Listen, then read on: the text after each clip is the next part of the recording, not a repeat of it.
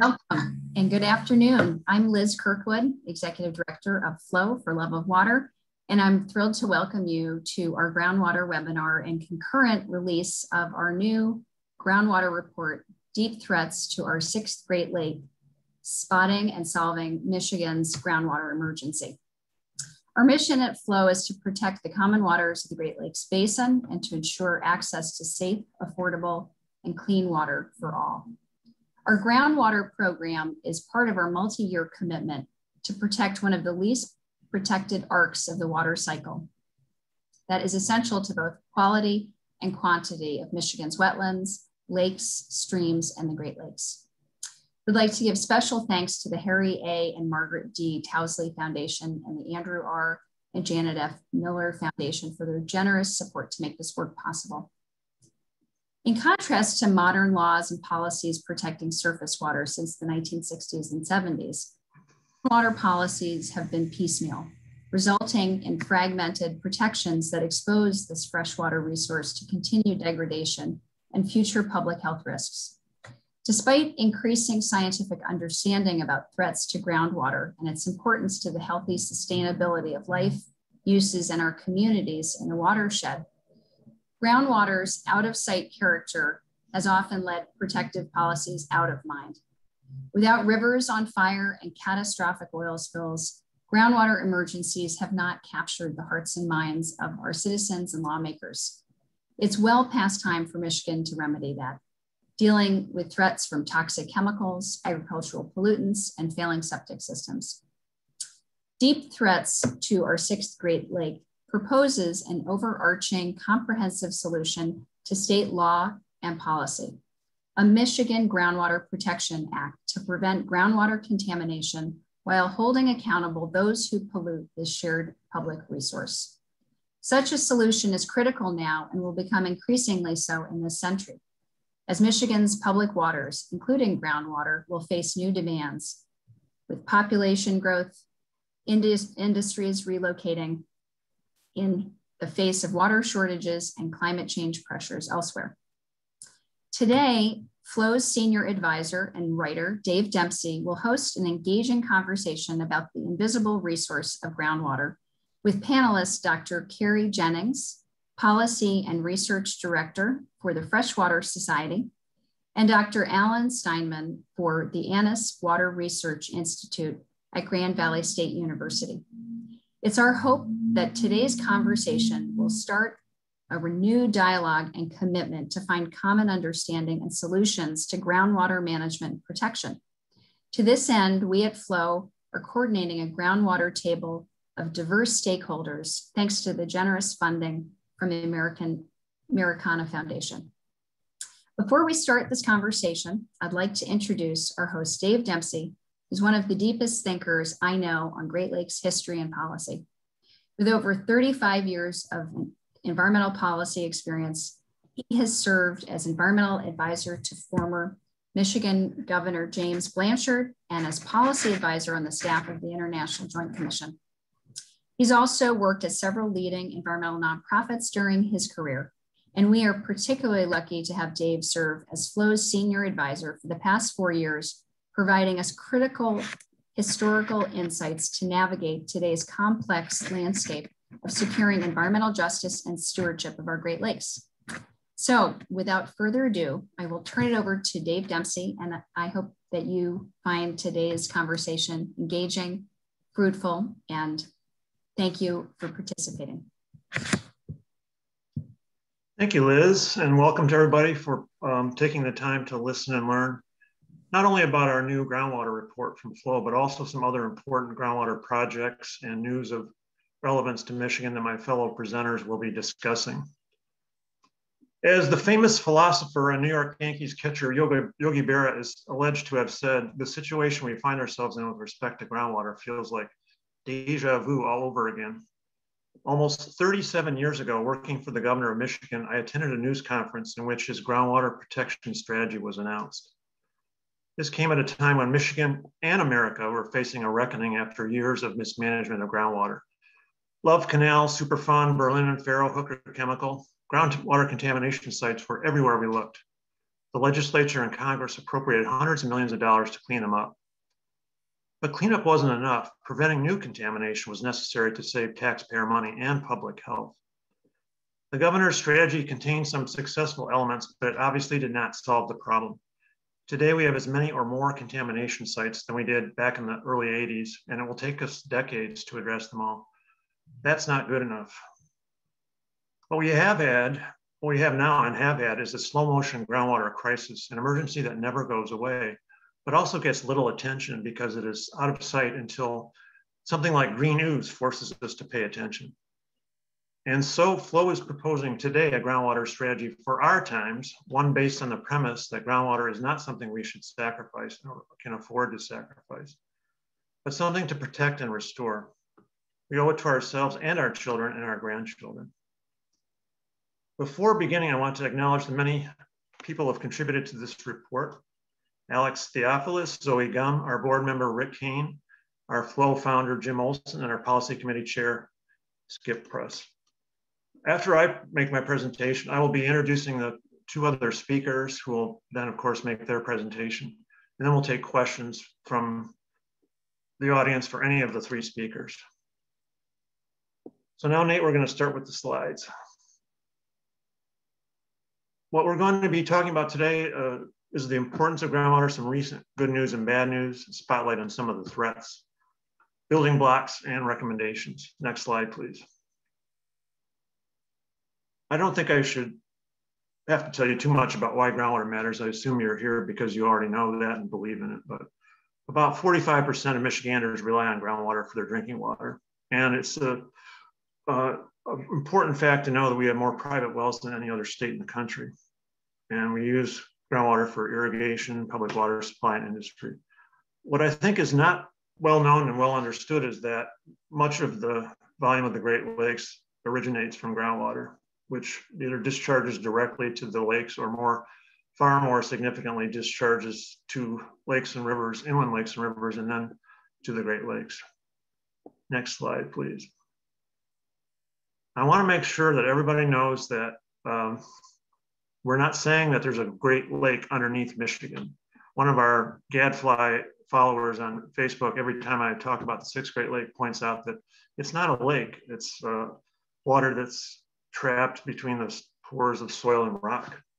But the analogy of the Sixth Great Lake comes from scientists, groundwater scientists, who, as in this report here, have pointed out that the groundwater in the Great Lakes Basin is roughly equal in volume to the volume of Lake Huron. Next slide, please. So there's been good news since our first report, which we put out in late summer of 2018. Since that report, there's been new funding appropriated for cleanup by the legislature through something called the Renew Michigan Fund. Michigan has become one of the few states to regulate 7 of the most common PFAS compounds in drinking water by promulgating maximum contaminant levels through rules. And now Governor Whitmer is calling for a $35 million fund for loans to replace failing septic systems. That's all good news. Next slide. Of course, green ooze has been in the headlines for over a year now, and that's the contaminated groundwater that was discharging to I-696 in Madison Heights, the result of a contamination site that was addressed in part, but not in whole, as some of the groundwater was allowed to remain and then traveled to the freeway next door. Sort of a symbol of the many sites that we have in Michigan that continue to have contamination even after they're addressed by government. Next slide, please. As many of you know, Michigan is the only state in the nation without a uniform statewide septic code, and there's an estimated 130,000 leaking septic systems nationwide or statewide, many of which are leaking to groundwater and to surface water. We're finding widespread bacteriological contamination. We have about 14,000 contamination sites which lack adequate funding for cleanup around Michigan. And we have contaminated groundwater that's flowing into our lakes and streams. Next slide, please. Here are some of the many threats to our groundwater. Today, I'll just address I'm just addressing the septic systems, nitrates from agricultural practices, and the legacy contamination sites. Next slide. I already mentioned the failing septic systems. One of the problems that we're seeing that has emerged in recent years is the problem of vapor intrusion into buildings. Back in 1995, Michigan passed what was called a land use-based policy for contamination. Previously, the policy was to, in essence, for most sites, clean up contaminants to drinking water standards. And some regarded that as not pragmatic and not a good use of funds. So restrictions were required to theoretically prevent public exposure to contamination while leaving that contamination in the ground. One thing we did not anticipate then is that some of the volatile contaminants would be able to vaporize through the foundations or basements of buildings and get into the indoor air and therefore threaten the health of many people in those indoor environments. So there have been several places around Michigan where people have had to leave their residences or offices while that problem is addressed after some period of time where they may have been exposed to contamination. Next slide, please. One of the local issues in our Traverse City area where flow is based has to do with PFAS groundwater contamination, which has flowed, we believe, from perhaps the local airport or Coast Guard training facilities where firefighting foams may have been used. Over a dozen homes have been identified with drinking water wells that have PFAS in excess of the drinking water standard. And that neighborhood is now being connected or will be connected to a municipal water supply to deal with that issue. Next slide, please. I'm sure many of you are familiar with one of the largest groundwater contamination plumes in the country, which is the Mansalona plume that has flowed miles to near the Shanty Creek Resort. It's a 13 trillion gallon contamination plume with TCE. So far, it's cost taxpayers $27 million to hook people up to municipal water or to municipal water supplies. Just isn't deemed cost effective to address that entire plume. Next slide, please. One of the things we talk about in the report is the need for a more sensible chemical policy, both at the state level and the national level. TCE, which is a solvent contaminant, has contaminated more than 300 sites in Michigan. In the latter days of the Trump administration, EPA released a finding that 52 of the 54 remaining TCE uses present unreasonable health risks. Minnesota actually last year took action as the first state in the country to strictly limit TCE use because of concerns about TCE contamination of water and air in Minnesota. Next slide, please. Some of the building blocks that we'd like to see Michigan take on for groundwater policy reform include establishing a state policy for groundwater. Some of the states that are most progressive in dealing with groundwater have done so already. New Hampshire and Minnesota are two cases. We also believe there needs to be a focal point for groundwater protection in government. There are numerous programs, including several departments beyond EGLE and the Michigan Department of Agriculture and Rural Development that have responsibilities for groundwater. We think that needs to be pulled together so that there's some overarching coordination of what policy should be. We'd like to see groundwater polluting chemicals like TCE addressed. If not at the federal level, at the state level. Michigan has a history of attacking toxic contaminants, even when federal government standards have not been put in place. Rural wells are obviously not monitored on a regular basis for contaminants, and we'd like to see funding set up to assist rural homeowners in getting their water tested. Perhaps most importantly, we need stronger prevention policies to enable us to protect groundwater from being further contaminated in the future. Next slide. So again, we'd like to see reforms in chemical policy to prevent contamination. No new chemicals should be allowed on the street without scientific proof that they're consistent with public health. Next slide, please. So in essence, in summation, we want to see a state policy for groundwater, protecting groundwater for its highest use in the future, not permitting prohibition or dead zones where groundwater cannot be used, providing more money for cleanup of contamination, better prevention and enforcement and health studies to deal with citizen concerns about contamination and its impact on their health. Next slide. So for our audience and for the public that we're releasing this report to, here are some examples of activities that can be undertaken to protect our groundwater. So that's the presentation. I'm going to introduce our next speaker, Carrie Jennings. Carrie joined what's called Freshwater now in 2016. She's been a field geologist with extensive experience in groundwater for 24 years, 22 of those with the Minnesota Geological Survey and 2 with the Department of Natural Resources in Minnesota. For the last 2 years, she was the science reports lead for the County Geologic Atlas program at the DNR. She applies her understanding of glacial geology and landscape evolution to shape policy and technical approaches for managing surface water and groundwater. Carrie and her husband live on a 120-acre farm, which is primarily in a permanent conservation easement through the Dakota County Farmland and Natural Areas Program. She has a bachelor's in geology from Northwestern University, a master's and PhD in geology from the University of Minnesota. So Carrie, why don't you go ahead?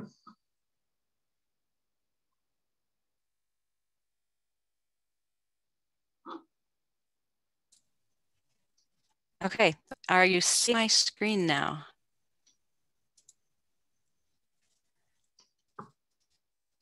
Starting to.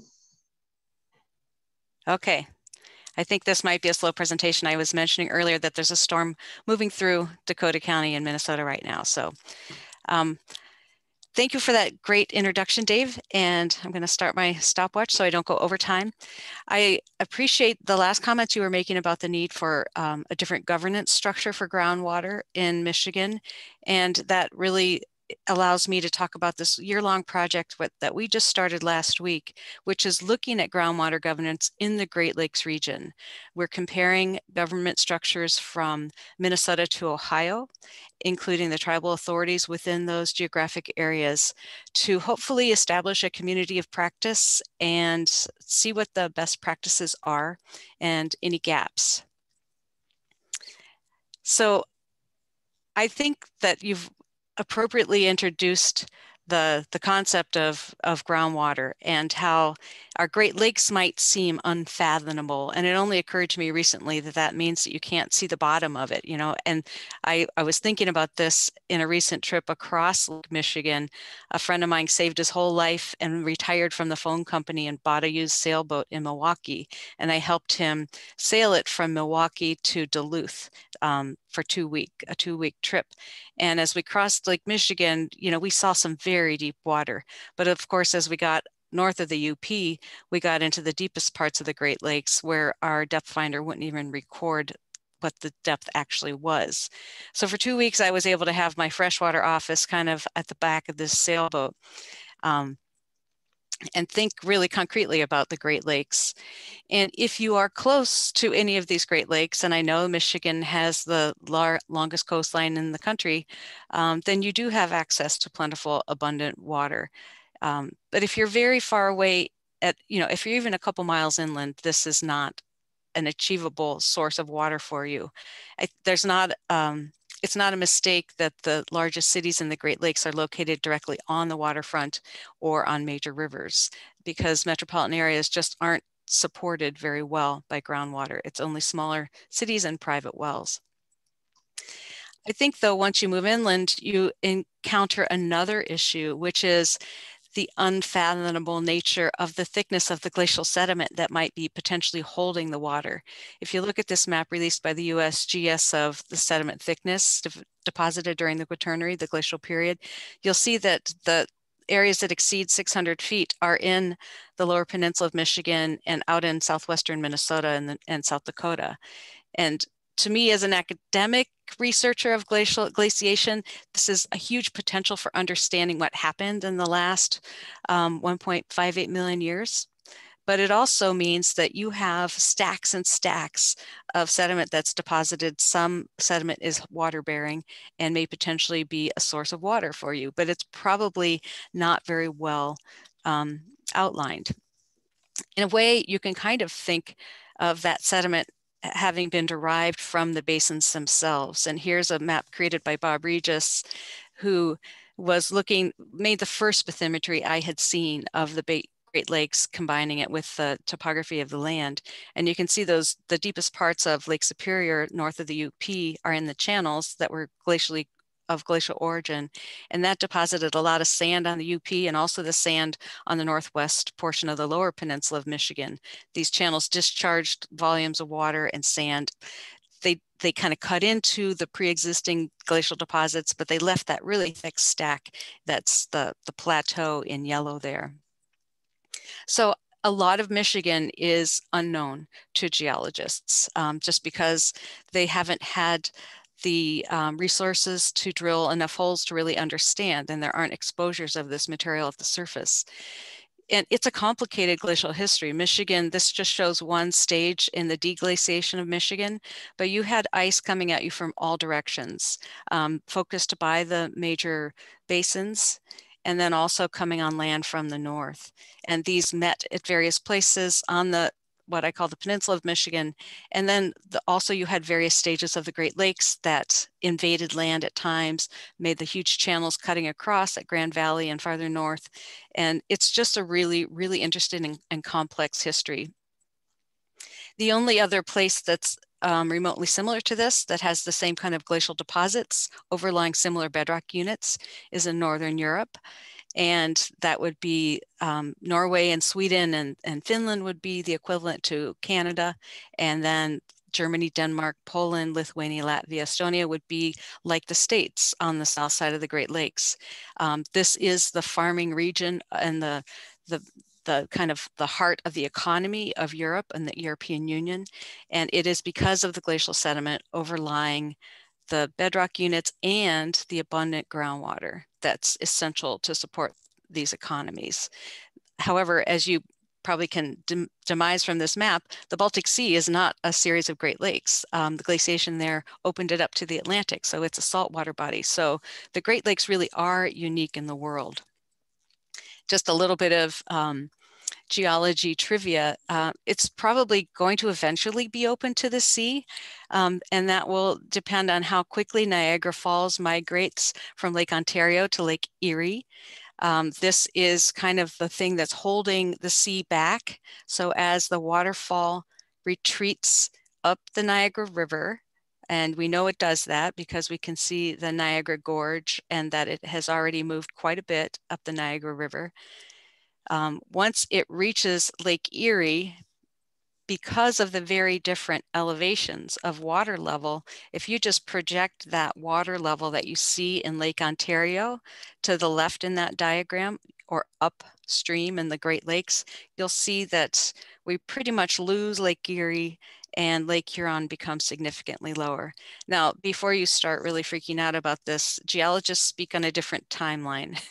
And this is something that's in the distant future, but it is inevitable that this will happen because we can't keep waterfalls from moving. But let's return our focus to groundwater and this question about where the groundwater is in this thick stack of glacial sediment. And actually, I've been in Michigan with somebody who believed in using a water witch or a divining rod to find groundwater. But really, the best way to understand where groundwater is through a systematic campaign of geologic mapping, where you define which units are water bearing and which units prohibit the movement of water or aquatards. And this is a picture from Northwest Michigan that shows clearly to me, and I hope to you as well, that there's a pebbly unit at the surface that looks like it was deposited by a stream. There are coarser layers of pebbles and then sand in between. Some of those even look wet to me. They're darker. That's an aquifer. And it's at the surface, but that doesn't mean it's not an aquifer. And then below it, it looks like that gravel is inset into something that's finer grained. That's most likely an aquitard. I imagine that's deposited directly by a glacier. I can't tell from this distance in this picture, but I remember enough of the field trip context that that's the case. So in addition to just mapping these two different types of materials, it's helpful to know where the aquifers receive water, or the recharge areas, and that would be where rain soaks into the ground, and where they discharge. And you can think of the discharge areas as being any place where there is water going to a stream or a lake or a wetland. And then if you want to get even more technical, it's helpful to know how long that water is residing underground. There are different ways to date water and to estimate the storage of water underground. A lot of our groundwater in Minnesota, and I suspect this is the case in Michigan too, was emplaced underneath the last ice sheet. So it hasn't been recharged for 14,000 years. And it really takes the weight of a half-mile thick sheet of ice to push the water deep into the ground again. And then it's helpful to understand how the water actually moves and the flow, and if it flows easily or less easily through the different aquifers. So it's helpful to understand what the status of current knowledge and tools are for your state. I've benefited from some recent field trips led by Kevin Kincaid at the USGS and seen some exposures in Northwest Michigan, and I know the USGS is doing some active mapping, and that the USGS is also, and I mean United States Geological Survey, is also the entity that is has monitoring wells in your state. And monitoring wells are just looking at the groundwater levels over time and how those change. And so the status of your mapping and monitoring and modeling is something that helps you understand what the tools are that you have to address these subsequent issues of groundwater pollution. I do want to focus here though on just where the water is, the quantity, and the sustainable use of that water that's there. So in all of these Great Lakes states that were glaciated that we're studying, and this map of the bedrock geology is simplified, it does extend east into Pennsylvania, New York, and Ontario, but those are not topics of our current study. But in all of these states, the glacial sediment overlies fairly flat-lying bedrock units. Most of the bedrock units were deposited in a seaway at some point in geologic time. So you'll see a series of rocks like limestone and sandstone and shale. This is a picture in a quarry in Northwest Ohio that is very much like the stratigraphy or the layers that you would see in southeastern Michigan, the southeastern part of the Michigan basin. And these bedrock layers are a little easier to understand which units are the aquifers and aquitards. Those are laterally very much more extensive units. They cross your whole state and into other states. So these water layers, the aquifers, are shared across broad areas and are more predictable. In the case of Michigan, it's probably prohibitively expensive to drill to these layers for a domestic well. Cities might have the money to access these wells where the glacial sediment is thinner. But we'll hear from the next speaker how these bedrock aquifers have their own issues as well. Sorry, I just want to keep looking at my time here. So I think the fundamental question for quantity is who and what do you share your groundwater with? So neighboring cities might share groundwater, the same aquifer with each other. And then you're also sharing your aquifers with these surface water features that rely on them. Another question might be, are there regional trends and do you understand them? And that's where these monitoring wells come into play. In Minnesota, you might remember from the other map, we don't have any USGS monitoring wells. That's because we have a robust network of state monitoring wells and requests every year to add more. And this shows the mixed signal we're getting from these aquifers. Green means the water levels are increasing, red means they're decreasing, and yellow means the trend is not clear. And so it's a mixed signal, probably because we're a bit like Michigan in that we have many different aquifers, and these wells are probably finished in different layers. And so the first thing to sort out is which layers are we looking at in these monitoring systems? In one specific example, in a town in west central Minnesota, kind of near the county labeled 17B, we see a decline of 15 feet in the water levels. And digging into that a little bit more, we can look at the permitting information for that city and see that the use of water over time has changed. The overall use has increased significantly, even though the population hasn't grown, industry hasn't changed, the golf course is not watering anymore. But what's happened is irrigation has moved into the area.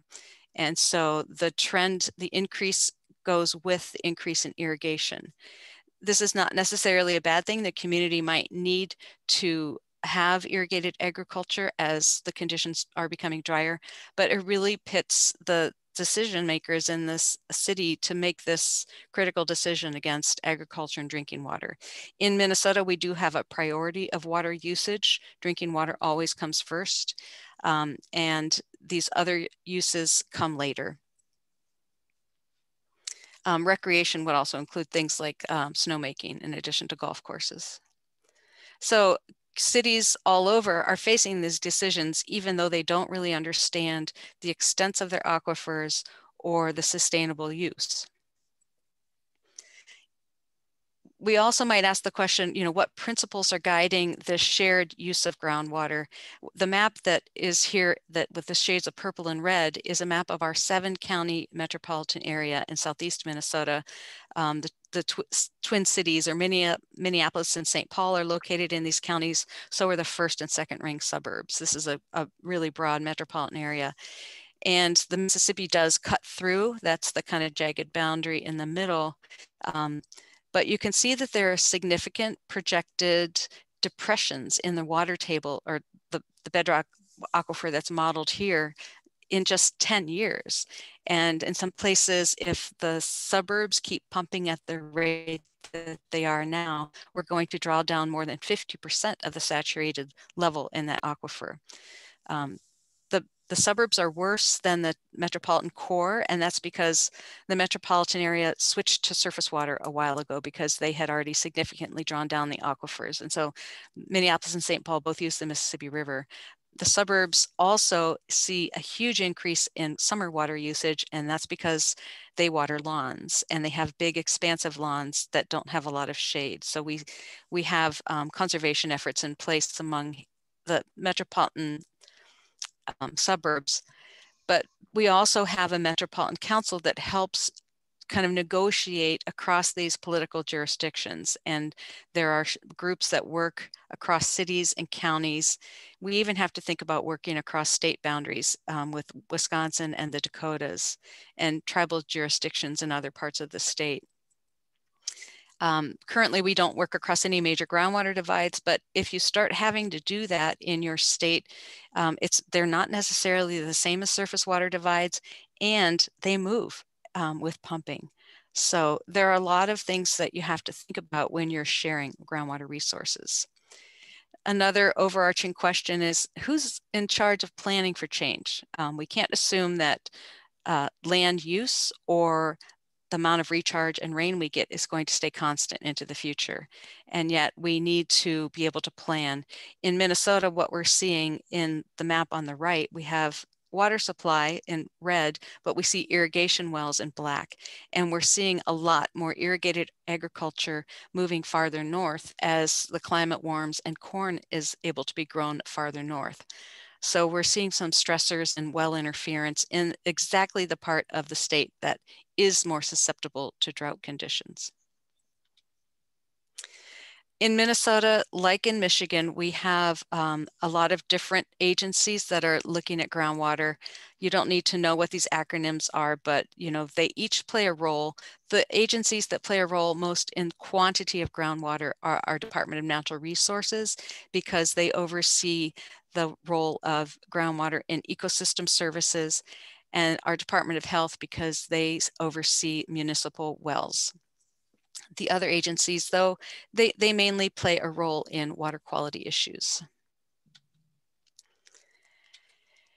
So as Dave pointed out, we do have pretty robust policies in place in Minnesota. We're curious to see what that looks like in the rest of the states in our study area. One of the ways that we've been able to advance our policies is by stable funding sources. We have a constitutional amendment that dedicates part of our sales tax to water quality and quantity topics, and we also use lottery money. But the questions we'll be asking to see if other states are similar are, does water level monitoring drive permit making? Like, do you limit the amount of permits depending on what the monitoring wells are telling you? Are you paying attention to those ecosystem services that groundwater provides? If a county or city has created a groundwater plan for a decade, does that give them some kind of prioritization or, right to use that water? And are there any tools available if pressures start coming from outside the state or the basin? We had a recent example last legislative session where Progressive Rail was applying for a permit to drill a well in my county and ship that water by train to somewhere in the desert Southwest. And this is a picture from their website. Fortunately, the aquifer they were targeting had special protections. It's our deepest aquifer that's off limits to any of the cities even. But it had us scrambling for what was possible to do to protect the water.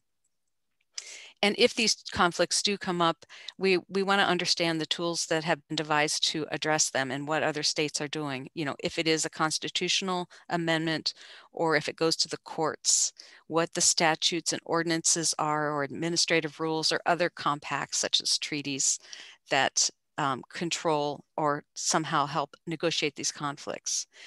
So we didn't create this groundwater governance structure. We're kind of modeling our approach to studying groundwater governance based on some other work. This is one rubric that was developed by the World Bank. We're doing something similar, and we will begin reaching out to the states, but we think what's important to do first to lessen the burden on your state governments is to do our homework and really read through all the existing documents, examples of talks that have been given, and understand what has already been done in the Great Lakes states. And then we do plan to involve the key people in each tribe and state in this region, find out who's doing the work, whether formally designated or informally.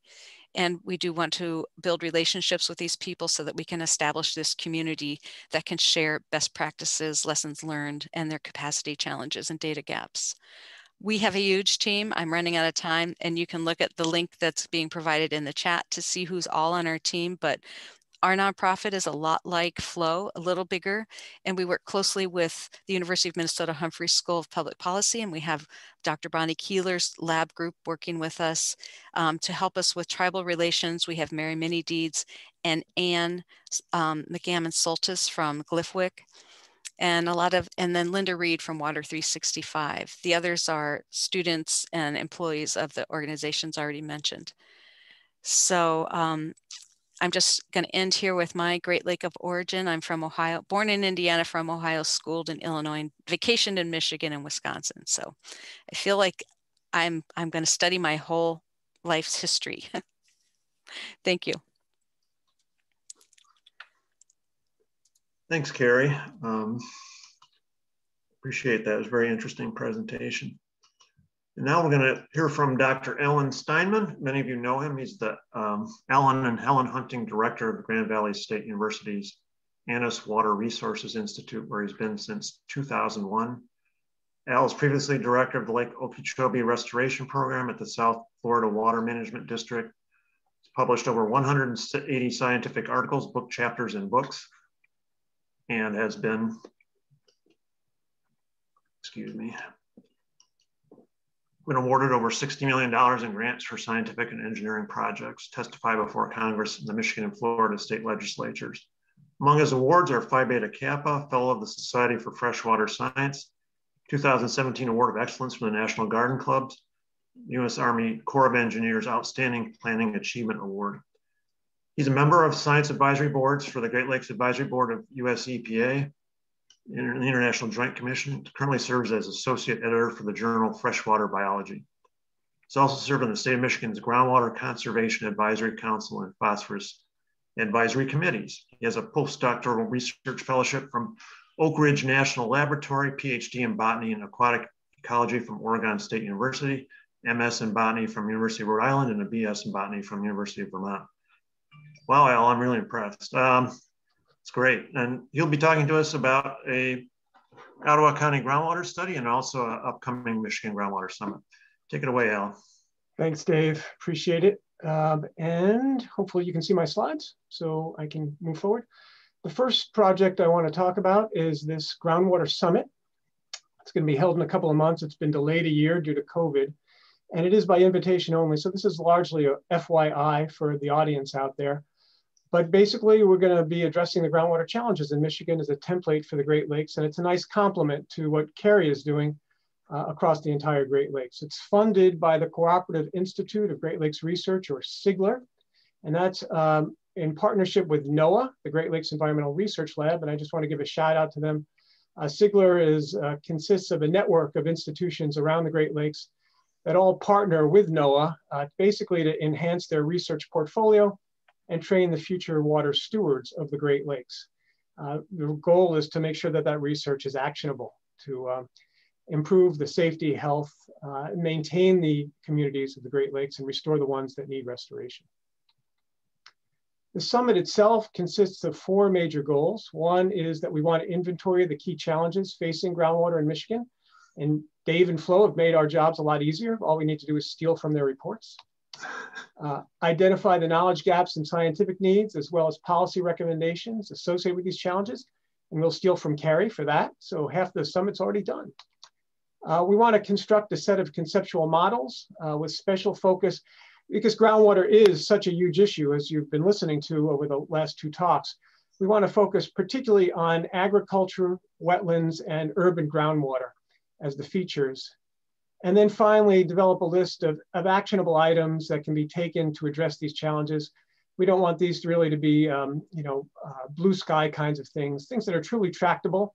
And again, some of those recommendations, no doubt, will parallel those that Flo are recommending, but also look at things from perhaps a more technical point of view as well. I want to identify the people that are involved with the summit, the steering committee. I'm the PI on this, but we also have folks from Noah Glurl, Philip Chu, and Lauren Fry, Patrick Doran from the Nature Conservancy, Carol Miller from Wayne State, who will head the urban side of this, Don Uzarski, who's the wetland guru from Central Michigan, and Tom Zimnicki from Michigan Environmental Council. And then here are some of the invited participants. So we really do have a wish list of some of the folks that are most active in geological and groundwater activities in the state of Michigan and beyond. So we're very happy to have this list of people participating in the summit.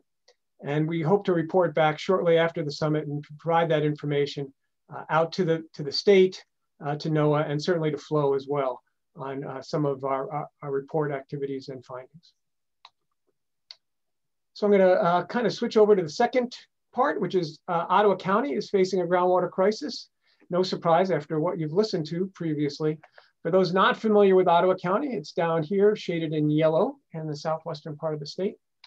And if we blow up the county, not literally, but look at the different townships, it turns out that due to the aquifer formations in the county, it's the middle part of the state that is really facing the greatest crisis around there. As I'll show you in this next slide, if we take a cross section of the county's glacial formations, we can see there's a relatively thin section of till along here, glacial drift in the upper part of the county. And then below that is this clay lens or this aquiclude there that prevents migration between up and down in the county. And then what's happened is as people have put in boreholes in the glacial drift, they're starting to run out of water in this area and it's no longer sustainable. So they're drilling deeper and deeper and they're getting down into the Marshall Formation, which sits on an old seabed. And as a consequence, the water in this aquifer, the groundwater, is heavy in chlorides. It's saline water. And so we're starting to see chloride migration going up through these boreholes and up into this largely agricultural area.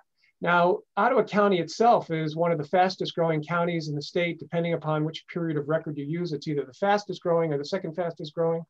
And in the middle of the state where we have these issues, there's heavy population growth as well as heavy agricultural intensity. And that is accounting for this decline in available groundwater. And as a consequence, the migration of chloride up into these wells and creating a real issue about sustainability. So if we look at where the wells are in the county, we can see on the west side, here's Lake Michigan on the far west. On the west side, it's largely wells that are into the glacial drift. And then as we head further east towards Grand Rapids, Grand Rapids, Michigan, not Minnesota, we get more of the deeper wells that are going down into the Marshall Formation. And that's where these issues, these groundwater crises, are really starting to emerge. And then some of the modeling study that was done by Michigan State University shows very nicely, if we look at the upper panel here and water use progression, basically the amount of drawdown of the static water wells, we're seeing that by 2015, over a period of 45 to 50 years, the drawdown has been upwards of 40 to 50 feet in some of these wells. And of course, that coincides very nicely with the amount of water use in that particular area as well. And then if we look at the static water level, which is the water level in your well when the pump is not active, we can see this decline of up to 40 to 50 feet in some of the areas over that 50-year period. And obviously that is a huge drawdown and creating a lot of concern within the county. As I mentioned, if we're looking here on the right at this map actually has two layers of data. If you look on the background, which is the colored blobs going from blue to yellow to orange, that represents the drawdown in the water levels in the wells. And we can see again in meters, anywhere from 40 to 50 feet, right in that middle here. And then that amoeba-like formation kind of spreads out throughout the entire county.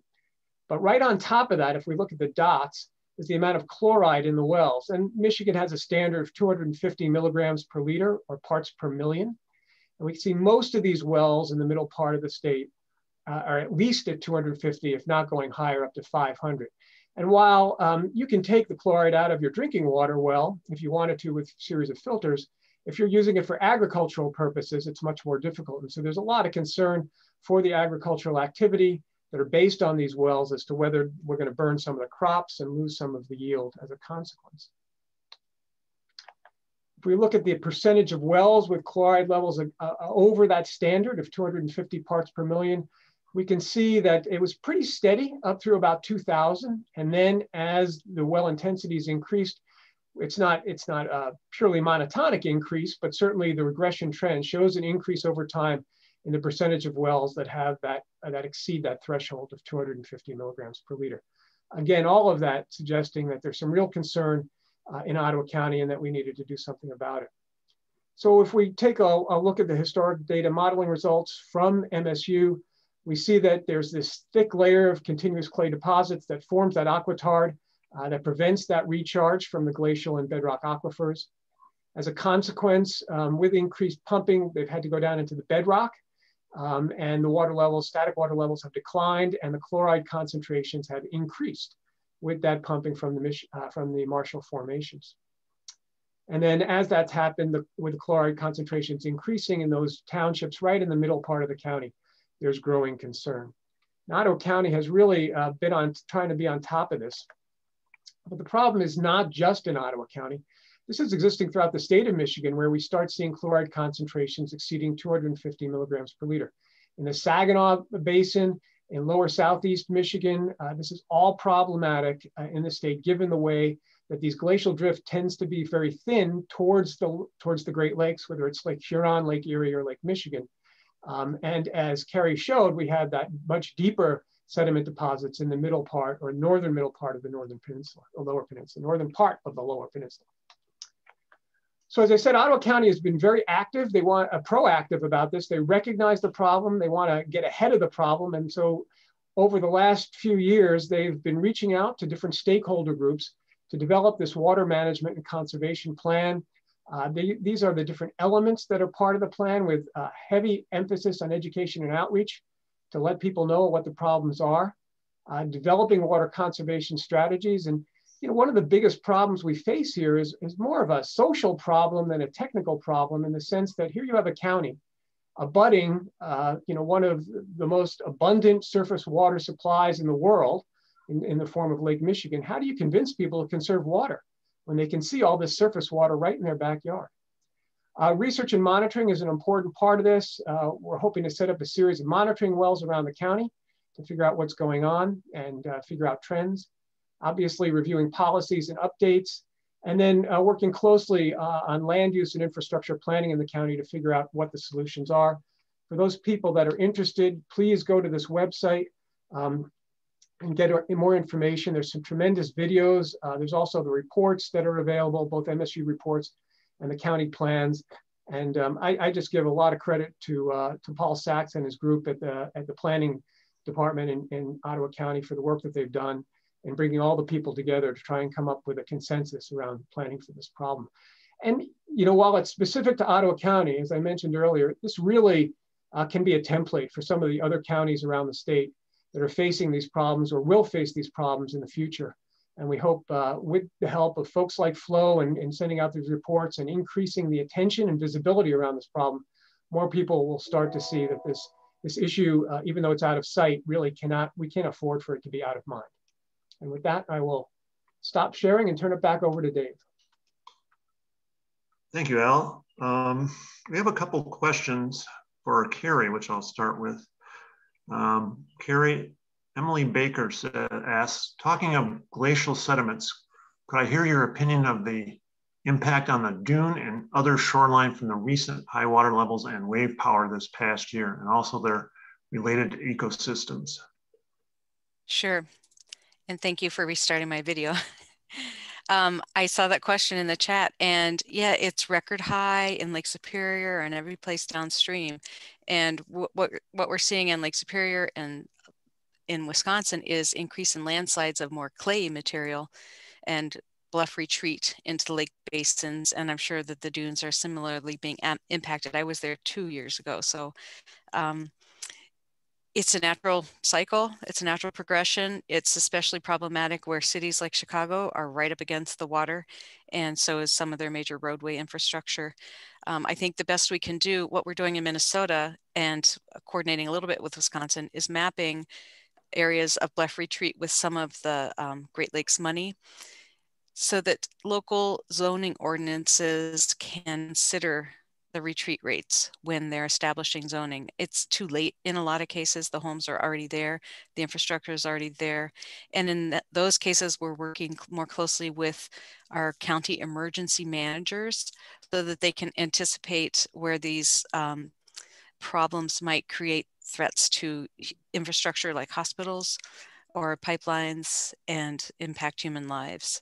So it's in some places, it's at that point where we have to deal with the emergency managers and we can no longer keep this from happening, but hopefully we can zone more wisely in the future. But in Minnesota, at least, the locals have zoning control. So the best you can do is educate them. Thanks. There's a question from Jim Milne that I think any one of the three of us might want to jump at, but let me read it to you and then we can decide. Only a small portion of Michigan's glacial geology has been mapped in 3 dimensions. Other states have mapped their geology in 3D and are seeing a return on their investment of up to 30 to 1. He asks, does Flo have a position on increasing funding for 3D mapping, and how do we manage our aquifers when they aren't mapped? Al, I was wondering if you could take that first in terms of the mapping issue and monitoring issue. Well, I think it's definitely needed, and I think it's a very worthwhile investment. Obviously that falls within the domain of USGS and the Michigan Geological Survey. So I would be very surprised if John Yelich, the director of the Michigan Geological Survey, isn't focused on that as well. And Jim may know that already. But yeah, I would strongly encourage us to continue moving in that direction. And I don't think you'd get any debate from any geologist in this state or in the basin regarding that. What we really need to do is not just Michigan, but make sure that it's basically contiguous throughout the whole basin, because these aquifers don't stop at municipal geographic lines. Yeah, my experience working with the legislature has been that the lowest priority is data collection and research and monitoring. But do you have any idea, Al, what the price tag might be for comprehensive mapping of our glacial geology in Michigan? It would be expensive, but I don't have an absolute cost on that. It's so worth it. Actually, there are some costs that were presented in the Michigan Water Use Advisory Council's 2020 report that was just released this week. And I think they're estimating about $3 million a year for the geologic mapping portion of it. And that's a bargain. It really, before you can do 3D maps, you need some fundamental two-dimensional and one-dimensional work. And Minnesota and Michigan benefited from the early mapping of people like Leverett and Farrand and Flint. And a lot of the understanding of Michigan hasn't really progressed beyond those maps from the 40s and 50s, starting in the 20s to 40s and 50s. So there's a lot of catch up to do in Michigan. And in part, this was because of the structure of where your geological survey was. I know this just from working with the Great Lakes Mapping Coalition. The survey was embedded in the DNR, and I think it was under oil and gas for a while. And that just meant that they got very little money. They've recently been removed from that superstructure and are on their own, but without funding. So they don't have a lot of staff. So $1 million to $3 million a year would be really good for just some of the drilling and fundamental data collection that needs to be done. A lot of this can be gathered from water well records if drillers are submitting those to the state. Then you need to start looking at your expanding that to 3D mapping and then the aquifer properties. But the fundamentals really still need to be done. And I'm really happy that Alan Kehoe and Yelich are working on this. Yeah, but the well drillers do put their information in well logic. You know, there's a question of how rigorous those data are. That's a whole nother issue. And that, you know, the 3 million cost estimate doesn't include the rigorous 3D modeling. So that would be much more expensive, but certainly for the base modeling, to get the kind of 1 and 2D stuff that Carrie's referring to is absolutely essential to update that, because there have been a lot of changes that have gone on over the last 70 years. Yeah, and that report looks like it recommends money for EAGLE. Is that how you say your acronym for that? EAGLE. Right. It has a lot of different funding lines that are recommended. I was just referring to what was the base funding for this survey. Right. Yeah, and Flow would definitely support increasing funding for this purpose. Al, there's a question for you from David Wolf, who asks, has hydraulic fracturing had any impact on migration of high salinity water, or is that a likely consequence? Well, not in Ottawa County, the fracking is mostly up in the, in your part of the world, Dave, in the northern part of the Lower Peninsula. And, the fracking fluid is probably more problematic than hitting into the high saline areas in terms of how that's deposited and brought back up after it's used to open up the fractures in the geology. That area doesn't face the same problems with the Marshall Formation, but the fracking itself has a whole other suite of issues that can be addressed separately. Just had a note from Tom Zimnicki, who said the $3 million figure is by county, not statewide, I guess. So that's a big difference.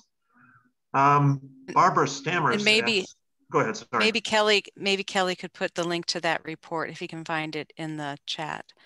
Good idea. The Michigan Water Use Advisory Council's 2020 report. Okay.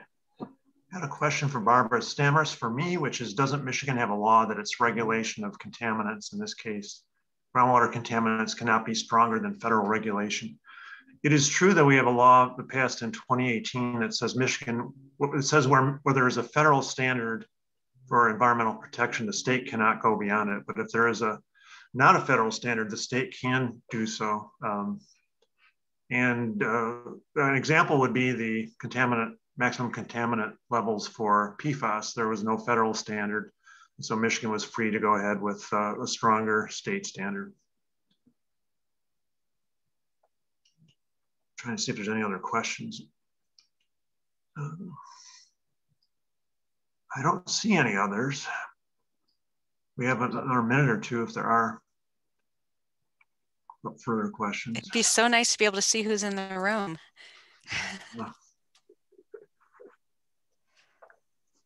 So there's no other questions. Al or Carrie, do you have anything further you'd like to add before we? Just thank you, Dave and Liz and Carrie for, and Nate for help on the IT side of things for doing this, putting this together. It's really been instructive for me. I really appreciate it. Yeah, thanks to both of you for taking the time to be with us. It's been great. And please look for my email in the chat and follow up with me if you would like to be part of our study. We would like to talk to whoever feels like they're the ones in charge or has the soft power in your state. Great. Well, thanks again. Appreciate it very much. Bye. Bye.